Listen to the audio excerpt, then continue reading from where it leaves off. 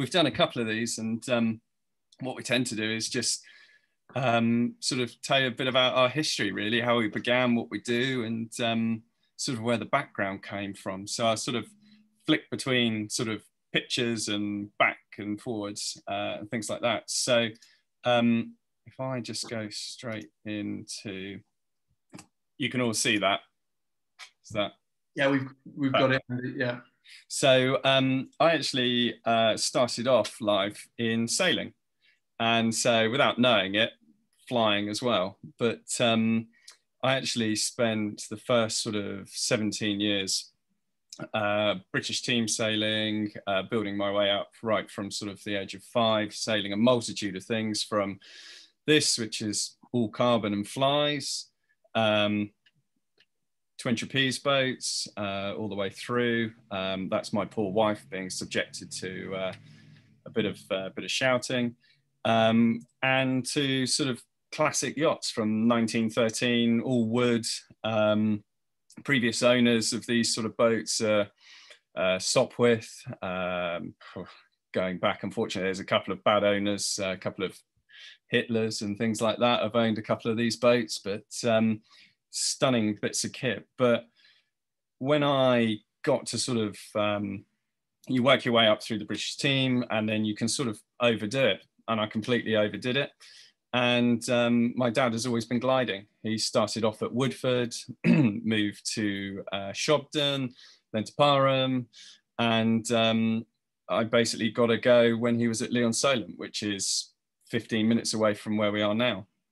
And got a go, got solo, and absolutely love it. It's and what's uncanny is the amount of glider pilots I meet that are either ex-sailors or current sailors. I think it's just the same feel. It's just lovely. So very lucky. I fly from Lasham. Just we'll leave that bit out. Don't hate me for that. And yeah, and so very privileged. We've got a number of very nice friends that lend us their kit. This is G Dale's Ash. So this was just before the lockdown in November. We were up and down the South Downs. My dad and I do a bit of a boys trip every year to Hacker. So that's always good fun. There are the occasional trips which we get through because of what we do with the covers, delivering, and people always ask us if we want to have a go. Sometimes we say yes and we regret it. So I'm pretty sure after this flight, I really couldn't see very straight for a couple of hours. It's, yeah, an extra. I recommend it as an experience, but yeah, it's certainly a good way of breaking you. But it was, as I was going solo at Leon-Solent, my dad was sort of saying, well, have a look at these covers. And the reason for that was I took a gap year between college and university. And because of the sailing, I worked for a local company, which is actually now about 20 meters the other side of that wall. And they were sail makers and they were boat cover makers. But they also did some really quite special projects as well. Football pitch covers. We did Wimbledon tennis court covers. We did the London 2012 opening ceremonies. We've done Rugby World Cup opening ceremonies. So a real array. And it was when I started doing my solo course at Leon-Solent, my dad sort of pointed out the glider covers that were there and sort of said, well, the club are in need of some. Do you think you could do any better? So coming from the sailing where pretty much everything gets destroyed, you have to use the best of the best. We just sort of approached it. When was this? It was 2005.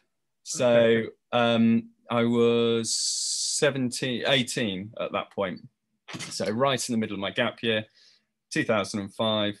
And yeah, I just made the first few.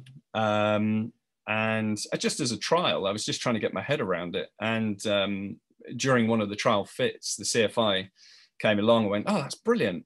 Would you be able to do us a few? We're off to Akanya in a couple of days and we need some protection. And that was it. Those were the first covers all the way back in 2005 out in Akanya, just canopy covers, just keeping dust and everything else that comes in Spain off it. And that was where it began, really. We sort of did those. And then everybody at Leon Solent started upgrading their covers. So we had to start upping our game. And all of these were built on the lounge floor of my parents' house.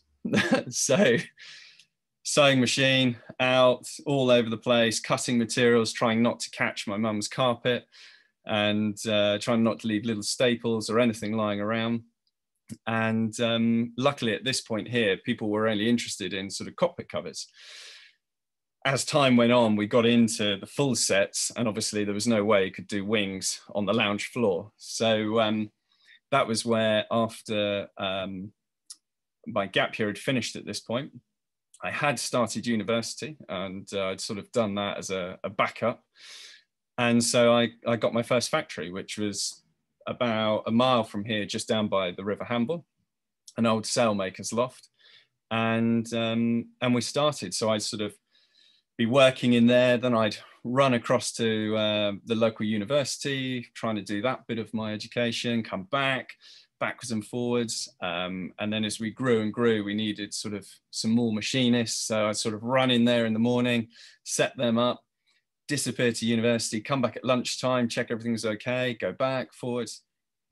After 2 years, I just had to, we just had to draw a line under one of them. And it was always, for me, always going to be the university that had to stop. So we just went full bore into the glider covers. And we were very lucky that right from the beginning, we developed this material with the manufacturers, and we really focused in on what we needed to do. And it's still the same material we use now. We were just very fortunate that we sort of got it right first time. Little tweaks along the way and little changes to the inner liners. But that was fundamentally where it all began. It was Leon Solent. Then people sort of naturally migrate to different gliding clubs for a weekend or something like that. And then people would see the covers, and it just sort of grew from there. And at this point, we were very much still making the covers in a traditional way. So we take the roll of plastic to the aircraft and roll it out over the aircraft. And then we start building up the panels, putting in darts, like you can see just above the windows here. There's a fold across the plastic there. And we just really start to build up the patterns using plastic. Gets quite tricky when you get up to sort of 747 size and it's sort of 15 knots on an airfield. That can get quite interesting quite quickly. But basically until now, this is very much the way we do it. It's super reliable. When I roll up that bit of roll of plastic just down to the left there, I can roll that up, put it in my suitcase and go anywhere in the world. Customs don't care, nobody's interested. It just looks a bit weird. You're going on holiday with a bit of plastic, but it's super easy. And of course, if the airline decide to lose my bag, it's only a bit of plastic. It's not sort of end of the world. And normally it's happened once, and I've been able to go to a local sort of B&Q, pick up something plastics and get the job done and get home. So yeah, we still pattern in this manner, and then we'll come back to the factory, open it all up, and we tweak the plastic, making the panels that eventually have the extra seam allowances that we then build the covers from. And it's just a fantastic way of doing it. There are limitations.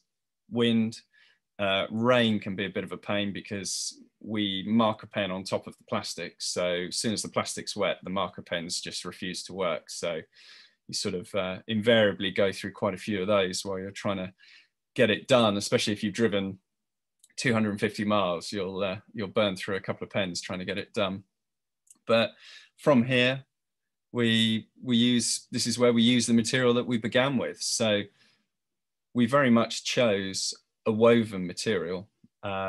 There's a lot of benefits to that. You get the durability. So if you were to put a hole in this, it's not just going to split like a plasticized material. You've got the water resistance and the breathability. And the breathability is key on glider covers, especially, and all covers. But when we first started in 2005, the covers out there were not breathable, and to be honest, they still really aren't, and they're very much causing issues to the makeup of the aircraft, especially gel coats. So we always wanted breathable, and we always wanted durable, and this is what we landed upon, and we tweaked. And there are many other added advantages. It stops all the UVA and UVB from getting through this to the aircraft as well. Really noticeable on like a red powered aircraft.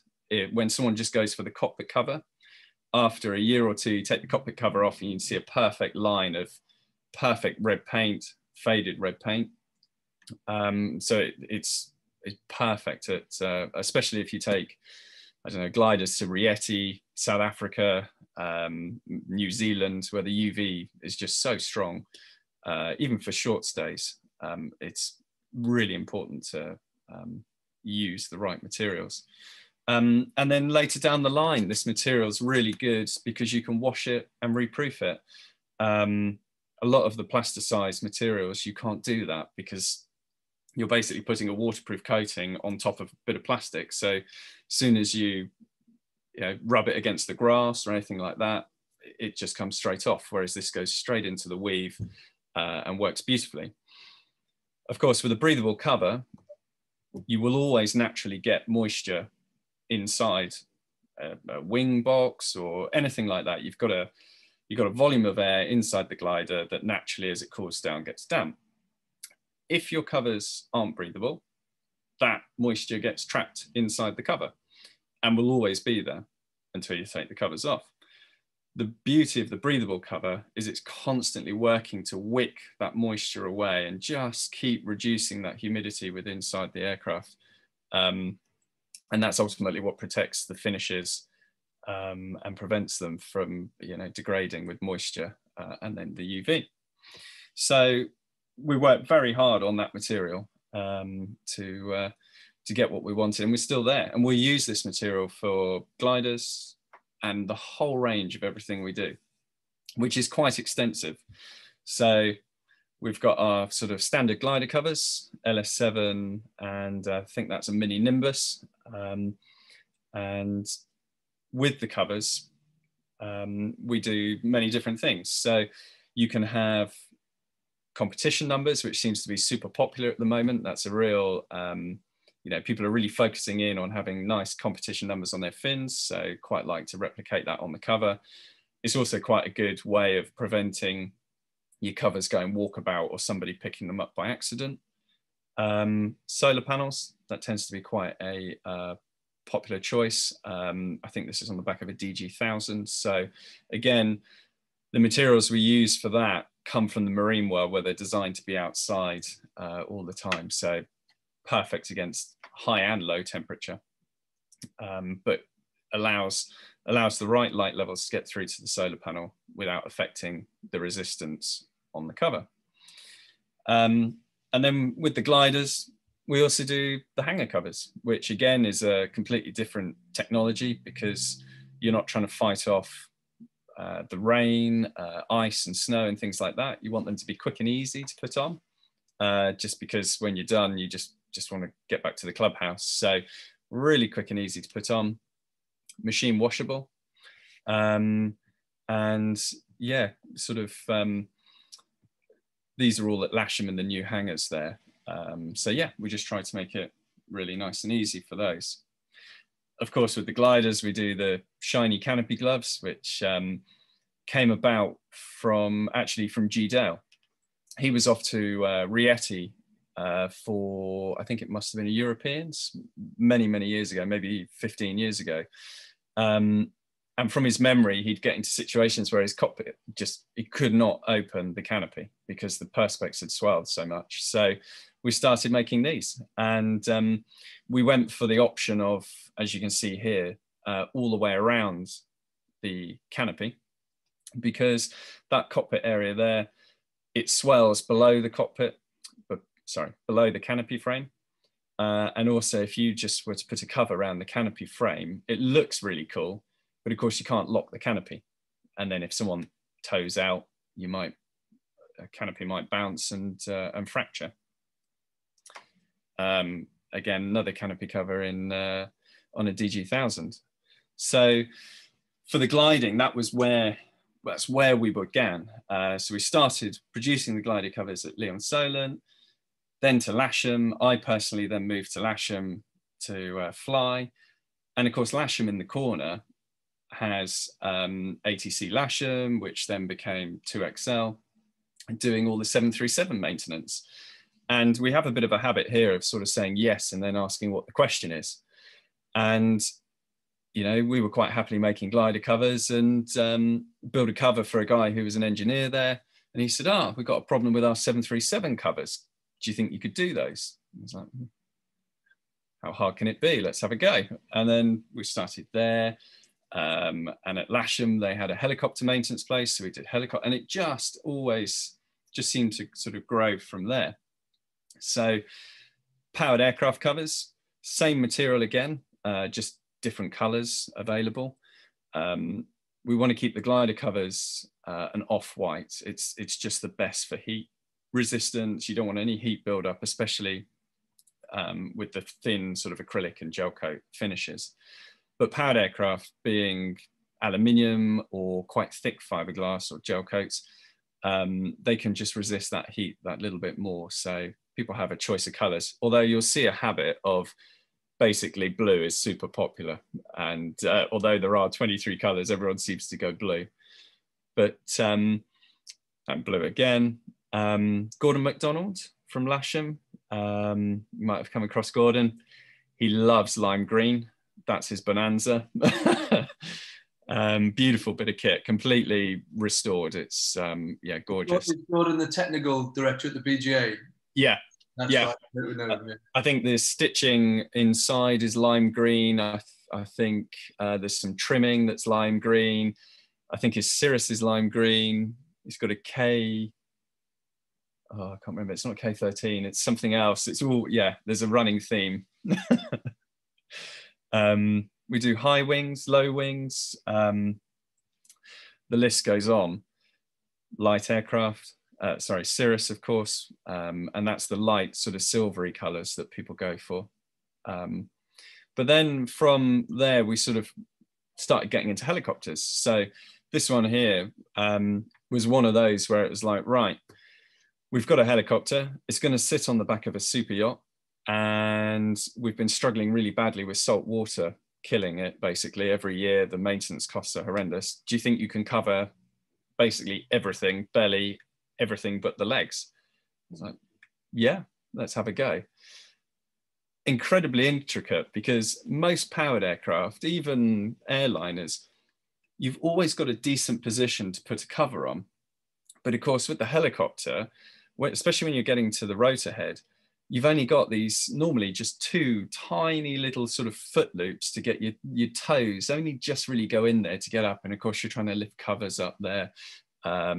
So yeah, really tricky way of producing covers. Helicopters always give us sort of the most headaches because they're always different. They've always got each side has different things on. It's yeah, really quite a tricky thing to produce a cover for. But private jets is another item that we do. They're always good fun, mainly because when you go to pattern the engines, they're normally, awkwardly, the leading edge of the engine just starts behind the trailing edge of the wing. And you can't quite get a pair of steps in. You can't, if you stand on the back of the wing, because of the trailing edge sloping away quite hard, you can't reach, and you're there with your roll of material trying to hold it, and it's blowing. Yeah, always good fun.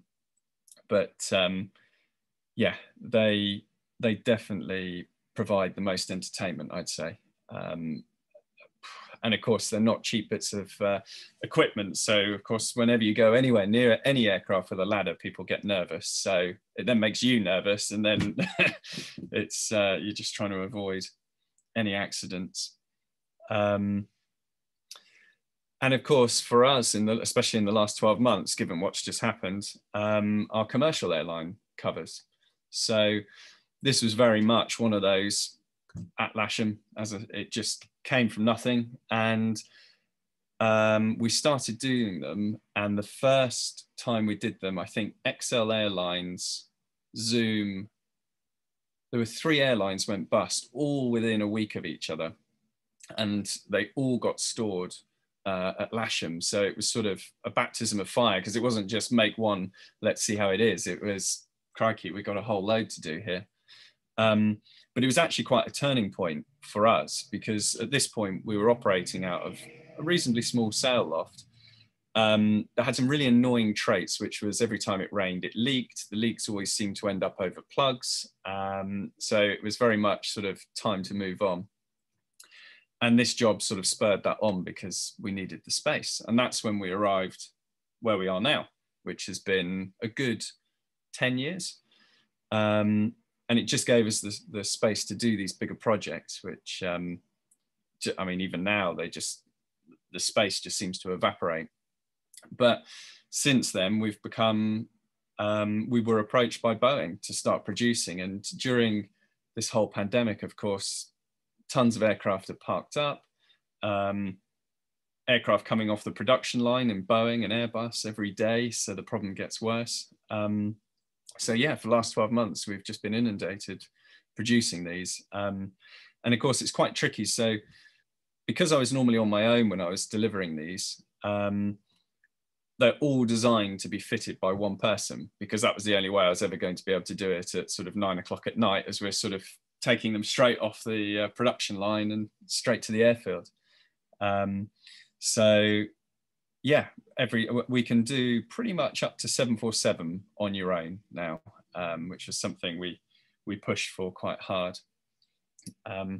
So yeah, gets quite tricky. And of course, the airfields where they tend to store these now are usually pretty exposed. So they've got to take quite a battering. And of course, sometimes the ground handlers aren't that kind to them either. So we have to build that with it in mind. But again, this is still the same material that we use for the gliders. And good old 747s, bless them. I don't think we'll be doing many of those anymore. But this was our second commercial engine set of covers we had to make. So it was quite a jump from the 7.3. Then the guys said, oh, do you think you could do 747s? So, okay, we'll have a go. Luckily, they're all the same, the engines, but templating it again was a nightmare. Bournemouth Airport, really exposed on the worst parallel. I think that's the ladders there underneath the fuselage. Just awful. But yeah, good fun. And even more fun to fit. So from there, again, could you do this? We ended up doing leg covers. So because of the length of time these aircraft are now having to be stored, they've really got to seal these from the elements. So it started off with wheel covers, then could you do the legs, then the actuators, and it gets quite intricate, but it's always good fun, because when we use the plastic to template it, we use a lot of the electrical tape. And electrical tape is fantastic. It will never damage the paint or do anything like that. Its only nemesis is grease. And these legs are the thickest grease you've ever seen in your life. I think I've destroyed 5 or 6 high-vis jackets just trying to pattern these things. You touch it and it will not come off. So yeah, tricky again. But yeah, really critical to what they're trying to protect. Another slightly random thing we do is blimp socks.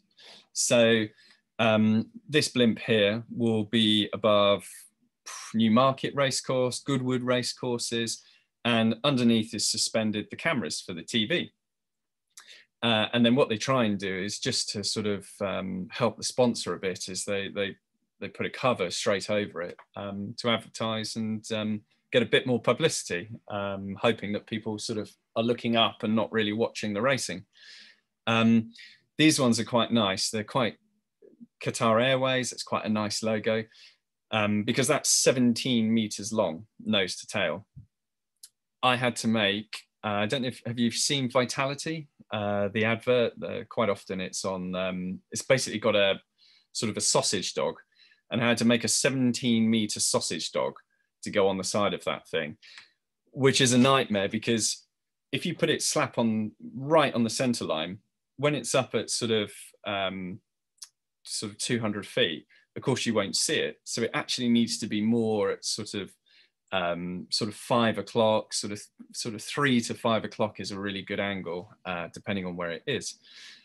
But yeah, that 17-meter dog sort of haunts me because it was, you know, we had a week to do it, and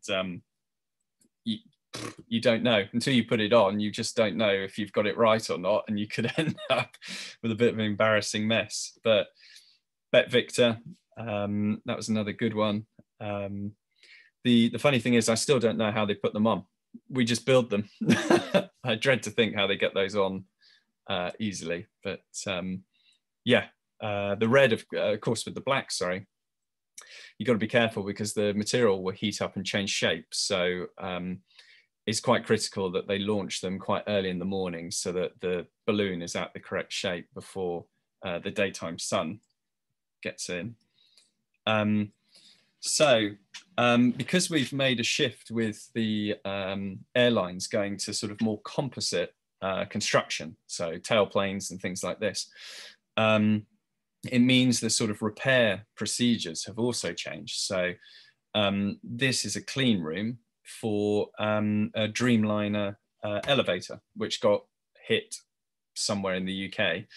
And basically Boeing have designed a repair structure, which means you have to do it within a clean facility.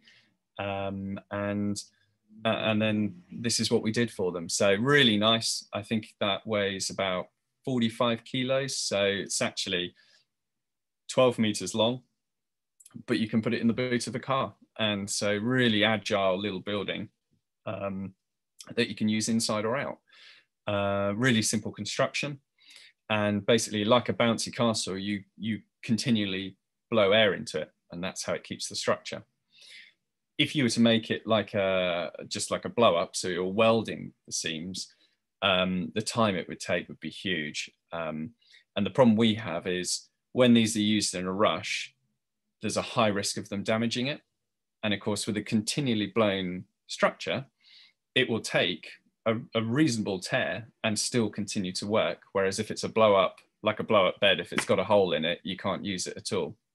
So that sort of method has sort of gone on into, well, significantly larger structures.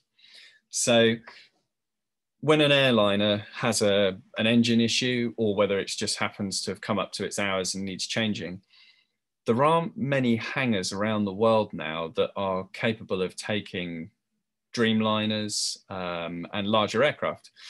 And because of the fuel efficiencies, most airlines now are starting to look at a Dreamliner and a 737, well, MAX, because you've got the efficiency and you've got short haul and long haul.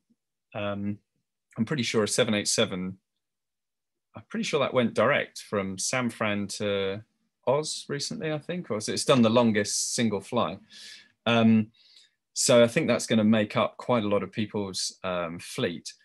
But basically, when you have to make these changes and there's no hangar available, but the book and the manual says you've got to do it in a hangar-like condition, that's where this comes in.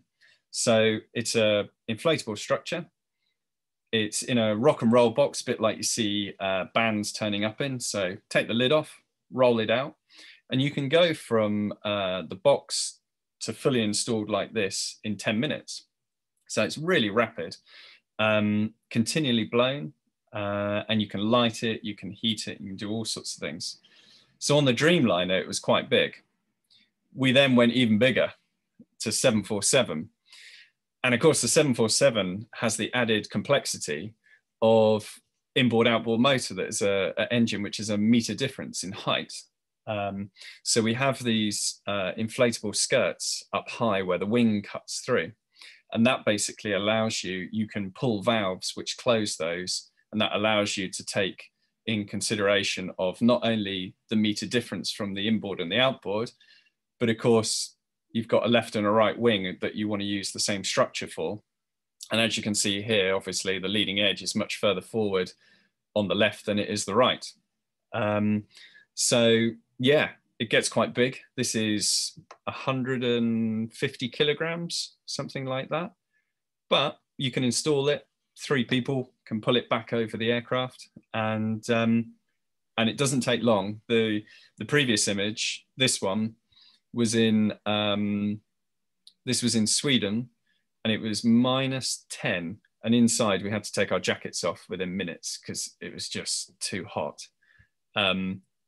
So yeah, this was a bit of a this really got the mind working, this one, because of the different heights, and then this has to work according to their specification in Siberia.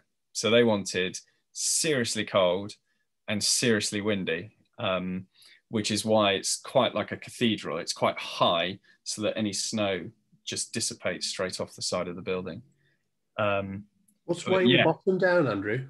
Sorry? What's weighing the bottom part of the structure down? So what we have is it's got upward pressure underneath the wing. And then we've got these skirts that come out on the outside. And basically with the skirts, what you can do is, well, like in the background there, you can see a scissor lift or something like that, or a vehicle or water. You can just drive those straight on top of the skirts that are lying out, and then it just can't take off. We've also got, if you look from the base up, I think it's about a meter up, or maybe 1.8 up. You've got D-rings or triangles along. And what you can do with carabiners is hook on and then go down to water weights. And in Siberia, I think the services at airfields perhaps were not great. So they very much wanted stuff that they could just tie anything to, whether it was a generator. It was a bit sort of bit Cub Scouts at that point, because most airfields, you can ask the fire truck to come over, and we make long sausages that you can fill with water. Or Boeing were using sort of sandbags, and you know, on temporary fencing where you have those rubber feet that you drop the fence into, the sort of high density rubber, they were using those, and just stacking them up on top. It is nerve-wracking when it's windy putting it up, because you think, if this thing gets away from me, it's into the next postcode. But the aircraft always gets positioned normally nose into the wind, and you basically inflate it in front of the engine, and then you can basically use the wind to assist you to go back over the wing, and then all these different elements sort of inflate and crush and basically compact around the wing, just to give you that water resistance. Quick question for me, Andrew. Yeah. What power source do you always have to have? A generator, or is it battery powered? Or so you can do 2 different things. So we've got diesel run ones, which are currently out in the Arctic. They're quite good. You just have to keep an eye on it, because especially as the temperature drops, the fuel burns quite high. And they only come with little reserve tanks, so you're better off putting it in an auxiliary. But the main way these are run are with an electric fan, just a high volume blower. And actually when you pull the plug, because each of these seams, although they're sewn, they're then glued. So just because if you stood next to it, the last thing you need when you're trying to have a meeting is the seam whistling in your ear, and air sort of high-pitched whistles. So they're all glued. So actually, if you pull the plug, it doesn't just suddenly go like this. It just sort of gradually sort of gets softer and softer. So you do have time to sort of run around and see who's pulled the plug out, or did we run out of fuel or something like that. And those tend to be the 2 main sort of ways they're done. I'm just trying to see. So, and then on the front, we've obviously got a sort of an exit hatch where you can leave the structure in place to remove the engine. And actually on the left there, you can see one of the blowers. So that green blower is completely water resistant. We had them in the Arctic and they were sucking in snow, and it didn't seem to affect the performance at all. And then of course, the main thing with these is everyone ribs us, you know, we pull the plug, pull them out the way, and everyone's like, go on then, get that back in the box, because it's just like any old inflatable. But you'll see that red vertical stripe on the side there. And there's about 6 or 7 of these around the structure. They're just great big zips that you just open up and all the air dumps. So you pull it away from the engine, pull the plug, undo the zips, and then rather than sitting there struggling, you just start tidying up your cables and things like that. And after about 5 or 6 minutes, quite a lot of the air's gone anyway. And then you just flake it up and roll it. And the trick is to roll it. The last roll is the one that puts it into the box, so that you're not trying to lift the thing. And so another one, this was for TUI, or Thompson as they were. So the Dreamliner again, which was where it began. And I quite like this sort of structure because it looks more sort of armadillo-y and quite cool. The other one was just by the nature of the height involved was sort of, you couldn't be too aesthetic about it. It was all practicality. The same thing for a 737.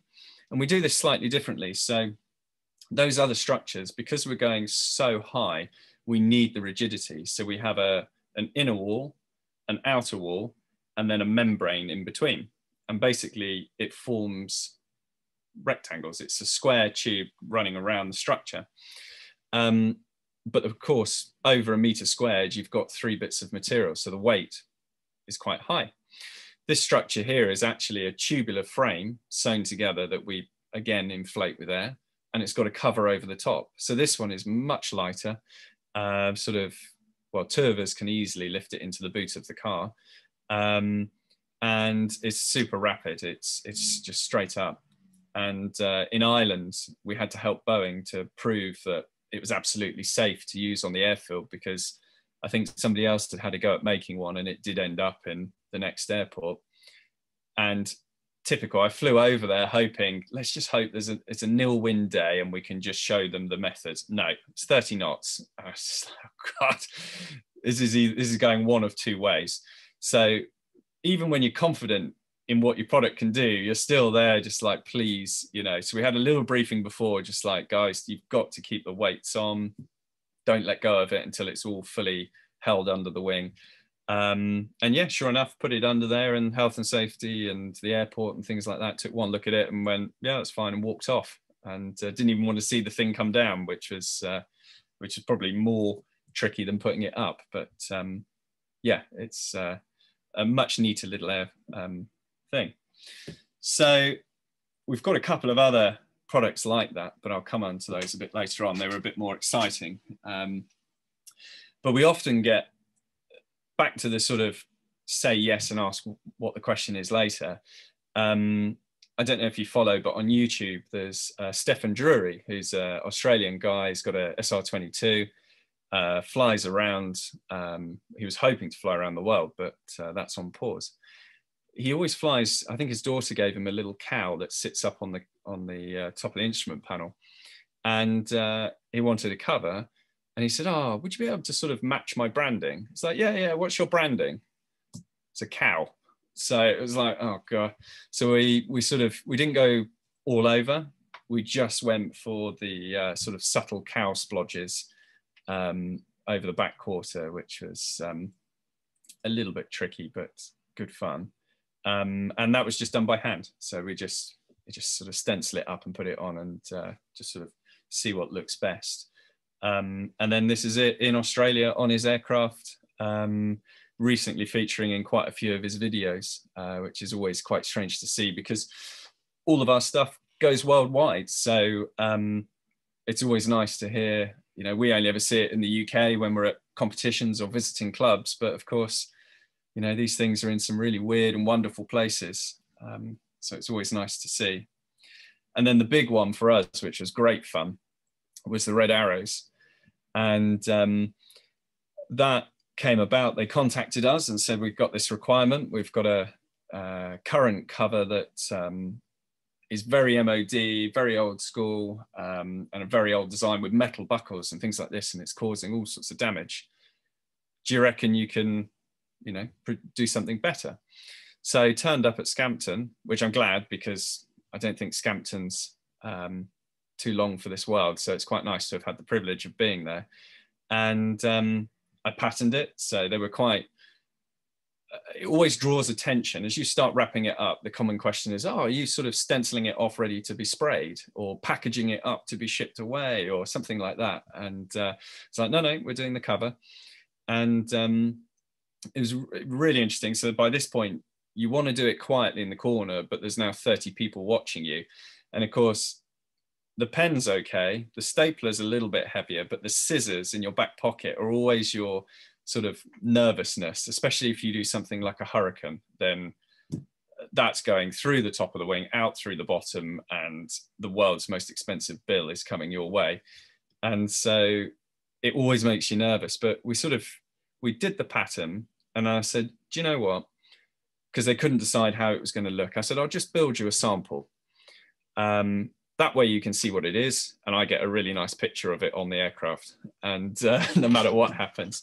And then the biggest discussion was all the artwork. So they had the Diamond 9 on the windshield, and they wanted the roundel at the back.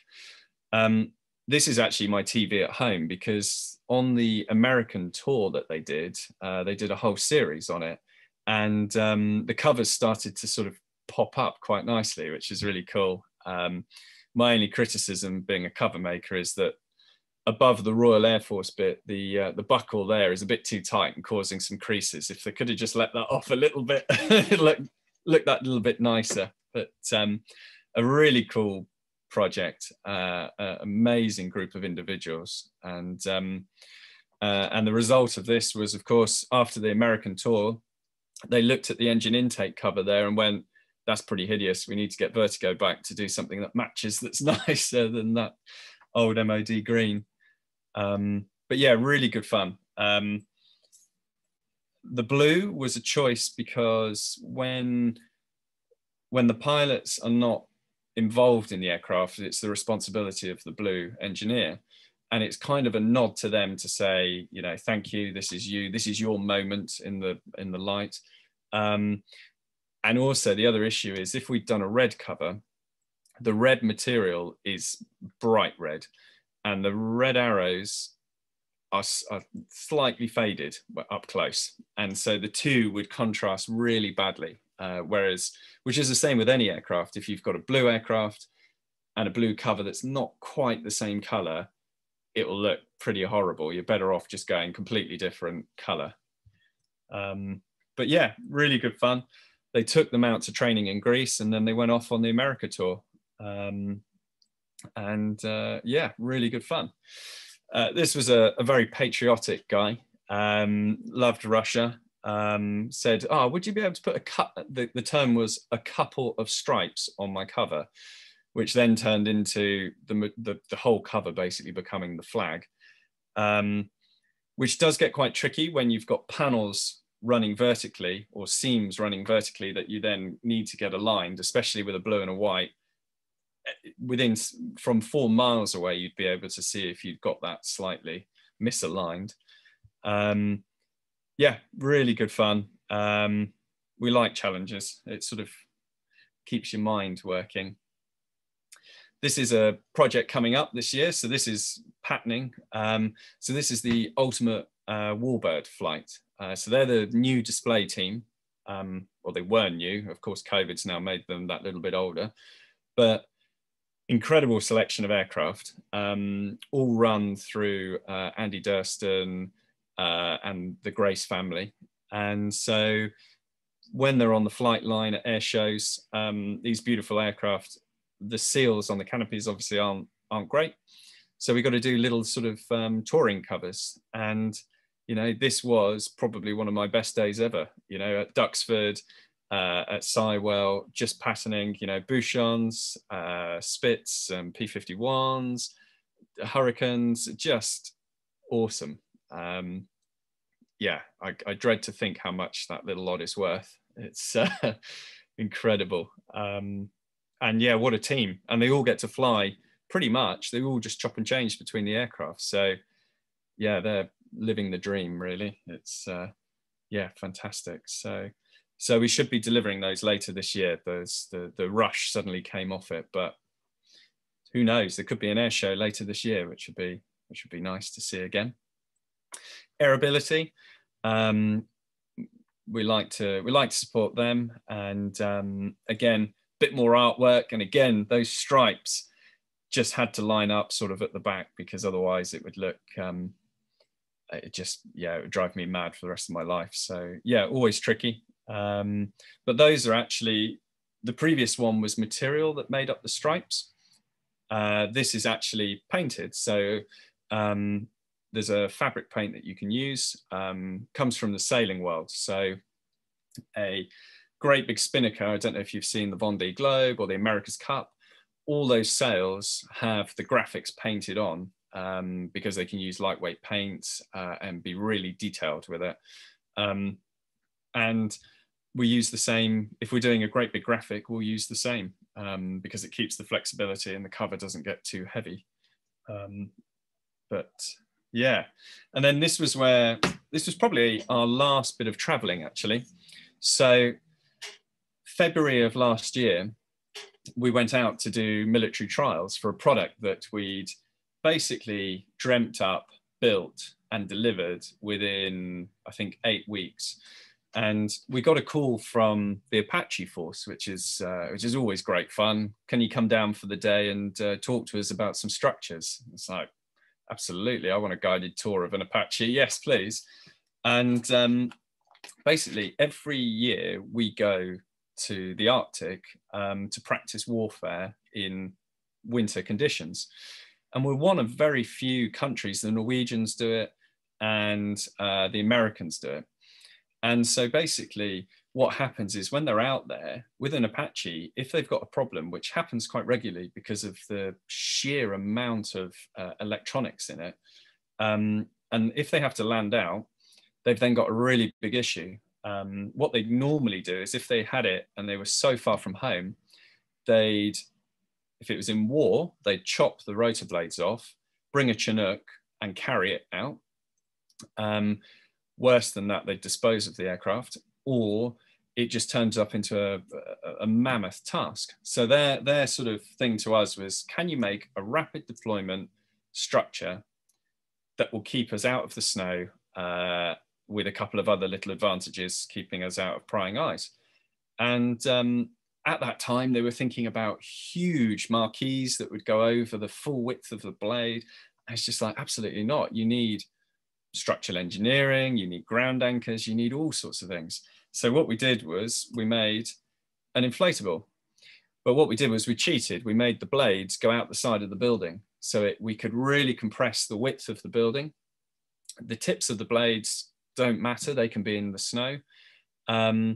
And to do this, to achieve this, we made 2 buildings that you can see here, and one has the slit in it for where the blade goes. So you bring in the 2 buildings, clamp it shut, and you're fully protected from the weather. And this was our last trip, basically. We were in the Arctic in February last year, trialing it, and yeah, incredible. And that's what it looks like from the outside. So, you know, the material gives you some protection from infrared. These guys here are just putting in a heating unit. Not that that's going to, that will give you away pretty quickly, the signature of that, but you can fill it with heat. You can see the blower again there, blowing away, keeping it up. And what we've got now is diesel run generators. So it's a self-contained unit that you don't need to bring a generator for, you just fire it up and go. But yeah, amazing. To do this, it's a very special material that allows you to go very, very cold. So it's quite heavy, but when each half is in a bag, 6 of these guys pick it up and carry it. And again, takes 10-15 minutes to install. So they can, because what they were finding was, the scary statistics was, it was something like 1 hour in freezing conditions will take an Apache 8 hours to defrost. 5 hours was taking 3 days. 24 hours in freezing conditions was well over a week. And no one had, apart from the Americans who froze an Apache for something like 5 days, they never got that thing working again, apparently, and they chopped it up. They just could never, they'd fix something, then the next fault would come, they'd fix it, next fault. So it was a real sort of a weak spot. And yeah, so we flew it out to the Arctic, and yeah, it's great fun. Yeah, really interesting building to be involved in. And the next challenge is they want us to produce this to go on the deck of the Ark Royal. Now that is going to be a tricky one because, you know, when you say subject something to conditions, that's going to have pretty much everything thrown at it. But yeah, so really interesting sort of project. If I come back out of there. But basically we're sort of, basically what we're doing is we're trying to do, we end up in all walks of aviation, but we basically only take it on if we feel we can do it really well and we can always support it. So we started with gliding, and we still do huge amounts of glider covers, and that's where my love is, and we'll always keep doing that. And it's a case of just, rather than dropping anything, we're just adding and increasing our inventory, which just keeps it interesting for everybody. And what we find is we learn something new on one project and we bring it in to another. So of course the one of the biggest issues with gliders has always been putting the wing covers on. You naturally sort of catch the lining on the ailerons and things like this. So more recently, what we've done is, once it goes over 15 meters to 18, 20s, your nimbuses, your ashes, we've gone away from putting individual socks on to the wing is in one piece, but there's a big long zip. And actually, if I go back to screen sharing and bring across here, what you'll see is a very quick video. That's a traditional way of putting the socks on, desperately trying not to catch the aileron and wingtips. And what we did was we changed it up. So the tip is sort of sealed, so you can get the tip on, which just gives you stability in the wind. Unroll the wing cover all the way down. This is a nimbus. And basically there's a one-piece zip now. So you pull the zip up. I think you'll see it on this side. If I fast forward. So obviously if it's a bit windier, maybe don't unroll the whole thing because it will just keep blowing off. But yeah, and so the difference was remarkable. It really changed it from minutes, sort of eight minutes or something to put a wing on, to sort of 30 seconds aside on your own, especially with, I think that's 24 point, I can't remember what that Nimbus one is, 24 point something meter wingspan.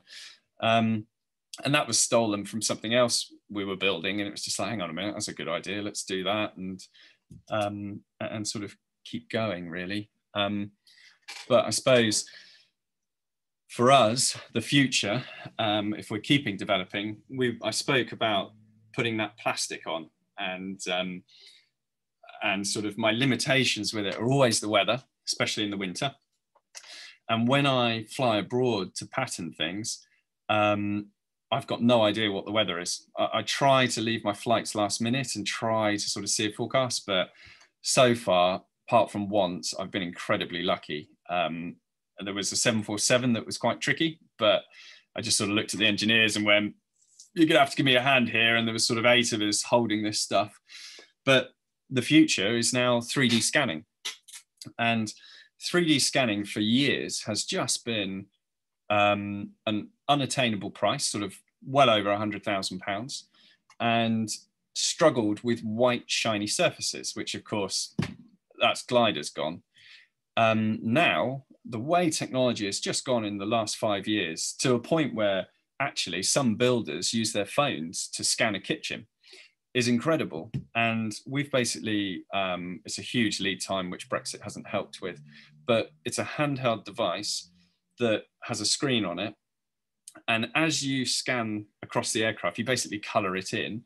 You'll get a color image on the screen that shows you anywhere that you've missed, but you get a full 3D model of the aircraft. And the beauty of that is if someone is ordering, I don't know, just a cockpit cover, if I scan the entire aircraft, they could come back in 10 years' time and say, oh, could I just have that bit to match? No problem. I don't now have to drive back to Manchester, Yorkshire, Leeds. It always never seems to be around the corner. And just to finish off that sort of set. And it just will it just goes from layers there, because with the scanning, then you are CAD digitally designing the covers, which then means everything is just perfect. You've got every little mark you need on it for buckles and things like that. Even the position of the label is absolutely where it should be. And then you've got the automated cutting, which works hand in hand. At the moment, we kind of do it, it's not backhanded, but it's not quick. So I pattern it with the plastic, then I lay the plastic down, and I have a machine that runs over the top, and I put a series of dots around the lines that I've drawn, import that into Rhino, which is a CAD system, and then I smooth it out, add the seams and things like this. It's quite a laborious task. Whereas these scanners now, you scan the aircraft in, get rid of random images, your foot, your knee, things like that you've scanned by accident, get back to the aircraft, and you can literally flatten it. So it will take the 3D image and just split it and flat it. And then from there, you've got the panels that you need to make the covers from. And the beauty behind that is certain aircraft, like that PA-32 at the beginning, the cowling is almost the same, apart from on the port side where there's this great big air intake. And it will just mean that you can make handed covers rather than, you know, mirrored covers that you then have to make little tweaks for. And it's all using quite a lot of sort of judgment, whereas you can just be absolute. And of course, if you go abroad, I'm not limited by wind. The rain, it's probably not a great idea, but I could use an umbrella. But my limitations suddenly go away, and it's only sort of this sort of size, so I can put it in my backpack. I don't have to check it in, so there's no risk of losing it. And it's one of the many sort of changes that we're making. And we're going pretty hard now into innovation. So to go from 3D rendering to automated cutting. And then we try and use, we've got quite a lot of automated machines as well. So when we put buckles on, you put them under the machine and it will put the buckle on. It will do a perfect, well, it's basically a Union Jack, a box, cross and a square. And all of that is going to be situated in a new facility, which we're not that far away from getting hold of as well. So full custom made factory should be a month or two away. Who knows, that's up to solicitors. And and then we'll be really able to streamline, but what we're after is accuracy. When we first began, because I would pattern, I would then collect the material, I would then sew the covers together. It was just amazing how all of those distractions led to you forgetting a buckle, and then you'd ship it off to wherever, and it'd be like, oh, brilliant, but we're just missing this, or it's just a little bit short there. So right at the beginning, when we were learning the craft effectively, it was very much like, oh, little tweak here, little tweak there. But now technology, you can really reduce that. And, you know, when stuff's going to America, it can get really expensive in shipping to the point where you wouldn't want to bring it back to alter it. You'd be better off starting again. So yeah, we're just trying to keep pushing forwards, keep doing different things. We always get asked to sort of solve problems, which is where a lot of these inflatables come from, which is always quite good. You sit down and you just got to think, you know, horrible term, but outside the box. And so it's a little bit about us. Hope I haven't been too boring, but it's quite hard to sort of bring it together from the range of things. And yeah, it's quite good. But I think one of the best things we were involved in was the Rugby World Cup that we had here. And the opening ceremony was a real think outside the box. And the opening ceremony began with one of the players kicking a ball, sort of trying to launch it up into the air. And it was the old-fashioned rugby ball, so brown leather. And it went off, and then it did this whole little bit of history. And then the ball sort of came back into the stadium, crashed into the ground. And when the lights came on, it was a 9-meter high rugby ball. And then what they wanted was the outside of the rugby ball at the flick of a switch to go to white and be the match ball. And then at another moment in time, the outside of the ball had to come apart and basically reveal the celebrity holding the World Cup that was there to be won. And that was just insane, because I think pretty much it wasn't working smoothly up until the day, because it was a development all the time. The covers were all printed but on Velcro, so they tore away when a couple of set staff sort of ran away with a bit of rope. It pulled those off to reveal the white. Then the individual sections of the ball were solid inflatable, so they were made like a paddling pool sort of thing, or like a lilo. And then yeah, they came away and they revealed the frame. And a lot of those cool things we do in conjunction with the guy next door. So it's a full roundabout story. I did my gap year working next door, building the boat covers. My first factory was down at Warsash. Then we came to here. And then as the projects got bigger and bigger and bigger, our unit just wasn't sufficient. And they've got a huge sail making loft. And so if you imagine, when we make the aircraft covers, they're nice and light, and we do them on tables, and it's all at nice working height. The inflatable structures are so heavy, you'd either not get them on the table or you wouldn't get them off properly.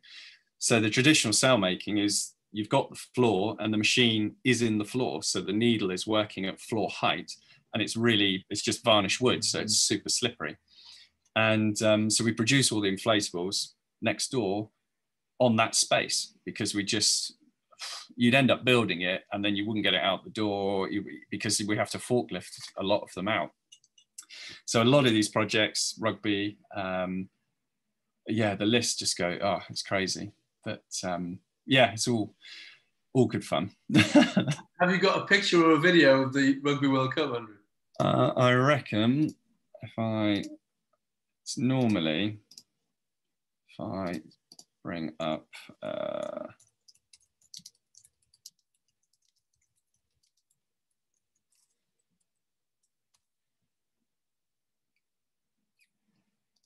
should be, it's normally, there she is.